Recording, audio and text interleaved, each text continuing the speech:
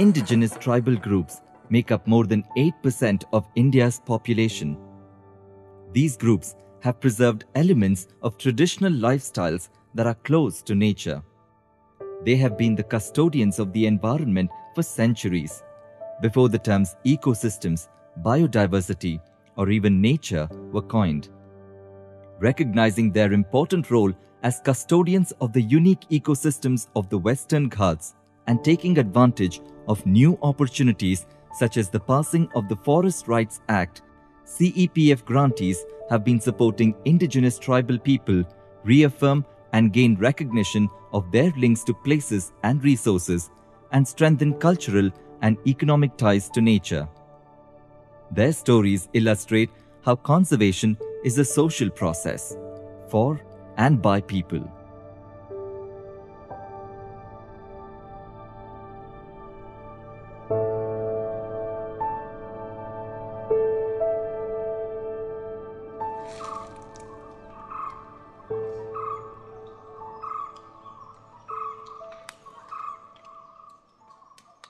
This is a valley in the foothills of the Nilgiris. We are working intensively with 4 tribal communities.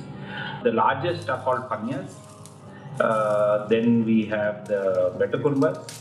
Then we have the Katanayakans, and finally the Molukurmbas. The CEPF project is a part of that work that we are doing around the implementation of the Forest Rights Act for the Adivasis of the Gudlur and Pandalur talukas, and to build up the capacities of the tribal Gram Sabhas to be able to implement the act and to access their rights on their own. Perhaps the community that is most dependent on the forest are the Katanayakans, because they are very dependent on honey. They used to collect a lot more NTFP from the forest. This is an area where there is a lot of non-timber forest produce, especially medicinal plants. The Panyas are dependent on the forest both for food. They collect numerous tubers and leaves and plants from the forest for their food. The biggest problem we first faced was lack of knowledge on the part of the government and apathy on the part of the government as well. After the passing of the Forest Rights Act, this entire dynamic has changed. What the Forest Rights Act has done is now put power in the hands of the communities. It has shifted the entire process of power of managing forests from the sole control and purview of the Forest Department to communities. One of the primary rights is the right to the land which they are cultivating. The second set of rights are called community rights. The community rights is where, as a community, they can exercise rights like, for example, to collect honey, to collect other non-timber forest produce. The third set of rights is the right to conserve. Now, under the Act, a community can declare a certain area of forest as a community forest reserve, where they have the right to manage it. The first level is training our own account team of Adivasis from all the different areas and from the different tribes. So they have been trained and are very well versed with the Act. Training for the community has been with the community at large, but at the village level, and this training has been done mainly by the animators themselves. The primary outcome, I would say, is the building of the capacity of the Gram Sabha leaders. The second outcome out of this would be a very, very increased awareness of the responsibility of the tribal people for conservation. Not just to see it as a land rights act or as an act to give them rights to take things out of the forest, but recognizing with their rights come responsibility. The CPF grant gave a very, very clear focus and thrust to the forest rights work that we are doing.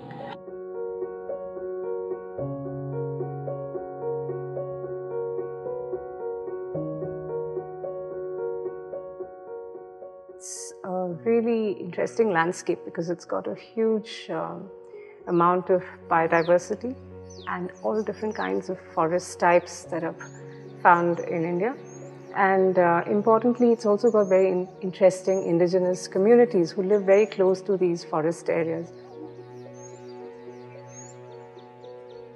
We're trying to understand forest areas, rivers, different kinds of biodiversity, sitting a little far away in institutes or colleges and campuses, whereas we've not really given an opportunity to take on board the observations of local communities who live closest to biodiversity. Barefoot ecologists are people who we define as local people who have been trained in field ecological methods. And we've taken this definition a little bit higher to say that they're also people who participate right from the formulation of the question to the collection of the data. Our aim was to get local people involved in monitoring the health of the forests and to record and take them through a process of learning how to record their observations and document their observations. The data that has come in from the barefoot ecology work is about flowering and fruiting patterns of different trees around their village in the forest areas. It's about wildlife, where they've seen the wildlife. There's also data about how do people use the forest? What do they go into the forest for? What are they collecting? And what are they bringing back from the forest on a daily basis? Keystone has been the agency that has trained the barefoot ecologists and has also managed the data in many ways. Major outcomes to this project, I would say, was one, that the communities started to feel that they were part of the conservation process. This was also one way that they themselves and also the forest department started to feel that, okay, this is a method to participate in conservation. A lot of times more emphasis is given on the rights, but if we actually have a protocol for the responsibilities that communities can show, then it's a great way for people to be more positive about the FRA and see how important it is even for conservation.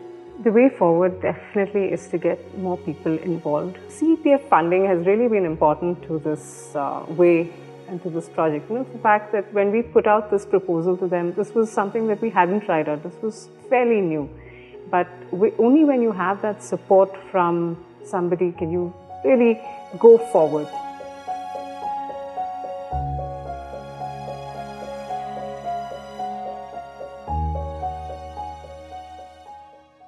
We have been working with the Kada's indigenous community. They are endemic to this Annamalai part. They are one of the ancient tribal in Western Ghats. They are forest dwelling community, so they usually don't practice agriculture. The private ownership of land for them is very up to limited to very few cents.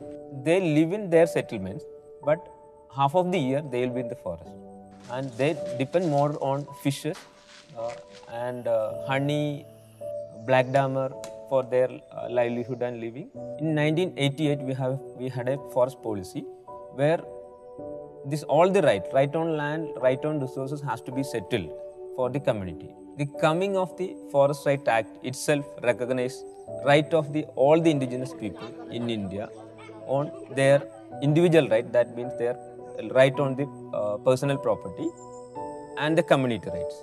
So they can claim which area traditionally they are using or depending on. That area is called Community Forest Resource or CFR. But at the same time, the CFR vests a responsibility into the Grama Sabhas.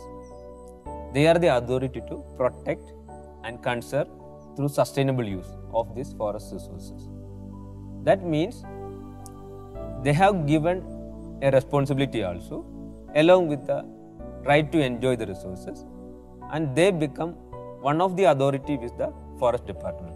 Their practices are one of the key to have this conservation in action. Involving community in conservation and monitoring would be the cheapest method to mitigate or monitor climate change. Hornbills are one of the rainforest species. They need big natural hollows to nest. So hornbill is an indicator of a good forest.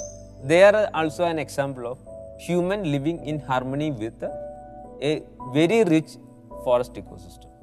So we worked with the community, especially this Kada indigenous people, to monitor the hornbill nest and monitor the rainforest. We moved from scientific monitoring to ecological monitoring, accepting their knowledge is also an important point of monitoring. We empowered them to use some scientific technologies, including GPS and monitoring protocols in local language. So instead of going to the forest for consumption, especially for those resources they are threatened, they go for observe to what is happening to that thing. And for that, the forest department is providing some incentives, and now it becomes a regular program. It is very important for us to have a support from an international organization. Basically, whatever we are doing an experiment, usually the system don't support for this kind of experiment. So CEPF supported us, and also when we came out of some of the answers and some models, so the CPF background also supported to get us our visions, our result into the policy level. That is one of the biggest achievement because of the CEPF support we had, and also for the indigenous communities of the state.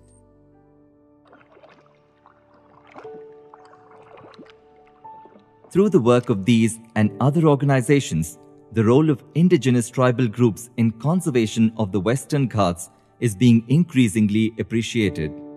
Along with this appreciation is coming formal recognition of their rights to use and conserve forest resources and revival of traditional ecological knowledge and customary practices. The Western Ghats are as notable for their linguistic and cultural diversity as they are for their biological diversity. It is time to recognize that these two dimensions are indivisible and to search for solutions that foster both. To this goal, CEPF's grantees have been pointing the way.